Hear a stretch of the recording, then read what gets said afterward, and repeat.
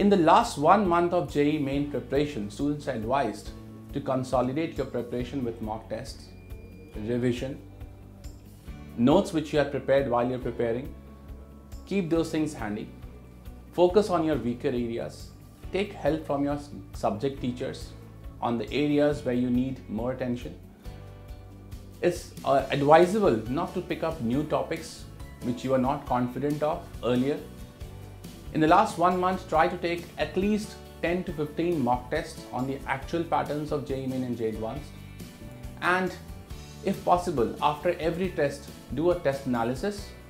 Find out your weak areas, remove them, gain confidence on the areas which you are already, you can say, confident in, and avoid too much of distractions.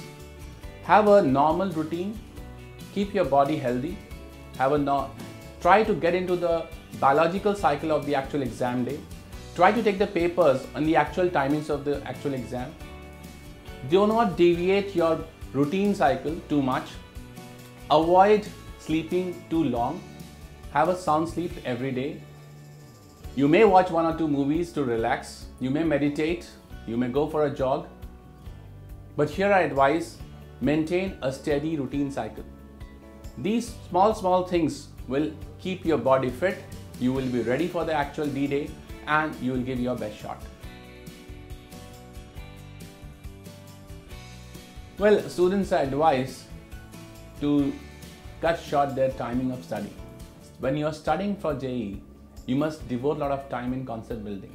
Here I would like to repeat, it's not the quantity of questions, it's the quality of questions which will give you confidence. So timing should not be a constraint when you're preparing for JEE. You should first ensure that whatever topic you start from in any subject, you do the questions of that in totality. You cover up all the concepts of that particular chapter, so that any question asked from that chapter, you can solve it confidently. So timing should never be a constraint for you while you're preparing for JEE.